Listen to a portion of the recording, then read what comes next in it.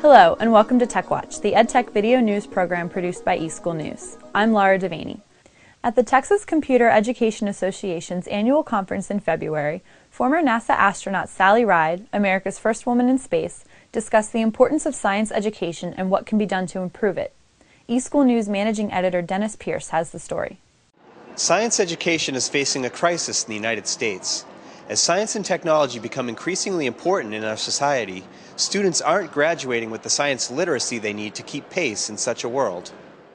At the 2008 Texas Computer Education Association conference in Austin, former NASA astronaut Sally Ride discussed the importance of science education and what schools can do to address this crisis.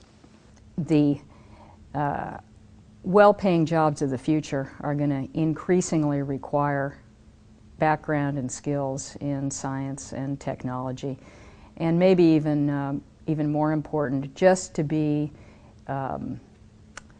well-informed, scientifically literate citizens is becoming increasingly important. The kids growing up today are going to be faced with a whole variety of issues that require a background in science just to understand, and a background in technology just to find out about, just to learn about. The problems actually start before high school, Dr. Ride said. In elementary school, kids are really interested in science. All you have to do is walk into a classroom and you can see that. But there have been studies, national studies over the last 20, 25 years that have shown that fourth graders really do like science. They ask a question, do you like science? And 68% of fourth grade boys say they like science. 66% of fourth grade girls say they like science. So in fourth grade, fully 2/3 of the kids still like science. And by the way, it's as many girls as boys. And then starting in 5th, 6th, 7th grade, depending on the student, depending on the situation, we start to lose both boys and girls from science, math, and technology. They start to drift towards other subjects. And right at that stage, we start to lose more girls than boys. And it's not for reasons of aptitude, it's not for reasons of interest, it's just that it's, our society doesn't make it cool to study math and science anymore. They want to do things that they think their friends expect them to do. They want to do things that are seen as cool. It may not be cool for an 11-year-old girl to say she wants to be an electrical engineer, for example. So it's right about that stage that we start to lose them. Dr. Ride, who was the first American woman in space, has founded a company called Sally Ride Science that aims to help solve these problems. I think the good news is that we don't have to convert any of these kids to math and science. They love it in fourth grade. So we just need to fuel that enthusiasm that they've got, sustain it, give them opportunities, give them programs, give them materials that keep them involved in science and remind them that science is as cool as they thought it was in fourth grade.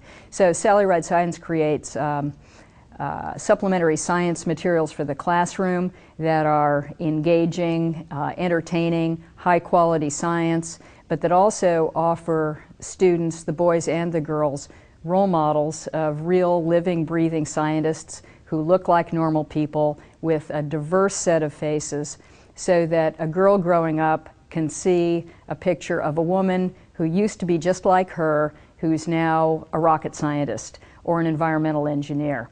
And it's really important to give kids that message that normal people grow up to be scientists, and that science attacks problems that are important for us to solve, that science is relevant to their world, and that, by the way, science is collaborative, it's creative, it's a lot of fun. Scientists don't work all by themselves in labs with no windows and no doors anymore. They work very collaboratively, and it's a very creative subject. Sally Ride Science has introduced 2 new curriculum resources that connect the study of science with solving real-world problems. Sally Ride Science just released 2 new classroom sets, one on climate change and one on Earth's precious resources, which we nickname Living Green. And the reason is that we're hearing the demand from kids to learn about these subjects. They believe that they can have an impact, and they want to have an impact on their world. They want to be part of the solution to these problems. And there's very little information, good science information about these topics that's available right now in textbooks and in other print materials. So we were motivated to put out good science-based information on these topics and to create online resources that teachers would have access to that would help them incorporate this into their classroom and direct them to places online where they can get additional resources. In fact, Dr. Ride believes the threat of global climate change just might be this generation's version of Sputnik. I hear people all the time talking about the impact that Sputnik had on science and math education in this country. I was young at the time, but I am one of the benefactors of the country's emphasis on science and math education in the 60s. Today, we've been looking for something that will galvanize the country and galvanize this generation of kids around science and technology, science and engineering, and make it cool again for them to go into science and engineering, just like the space program made it cool for kids to go into science and engineering in the 60s. And I believe that that challenge is global climate change.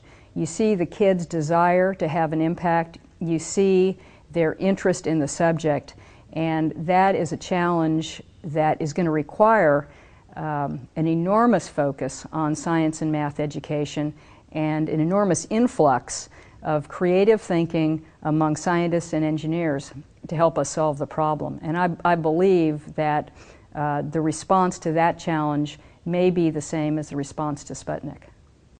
eSN TV, your #1 source for video news and information from North America's leading EdTech publications, from the world's foremost EdTech website, the eSchool News Network, America's EdTech authority. Watch eSN TV. Encounter the field's most fascinating personalities, the innovators who are turning the old school into the e-school. Watch eSN TV. Meet notable educators, advocates, and leaders. Watch eSN TV.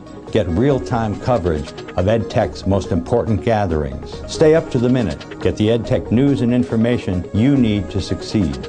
Watch eSchool News TV.